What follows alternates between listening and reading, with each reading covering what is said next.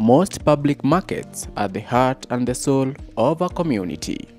They provide access to fresh and healthy food and serve as a gathering place for people from different ethnic, cultural, and socio-economic status.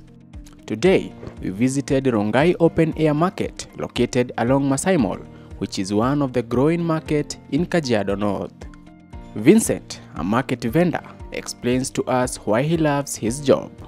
Kenye napenda kuhusu kazi yangu, kuinteract na customer, kujuana na watu, ile kuongea na mtu, ile hadi unamwambia bei, mnajuana kidogo jina hivyo.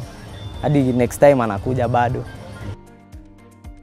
Most residents love the market for its cheap price and good customer service.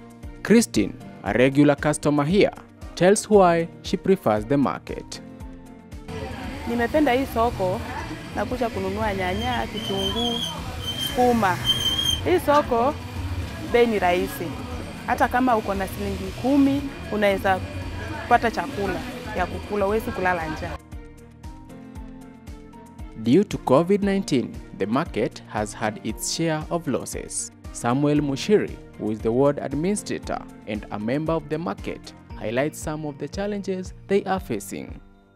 Most of the people who have been working, they are unable to work. So you'll find outside the market, there are very many small markets that people have started coming up with. And that gives a challenge that people cannot come to the market and they prefer buying from outsiders, which at the end of the day affects the general mwananchi who has decided to settle in the market. But now, because of the issue of hawkers being around, they are unable to make the sales which they are meant to have made.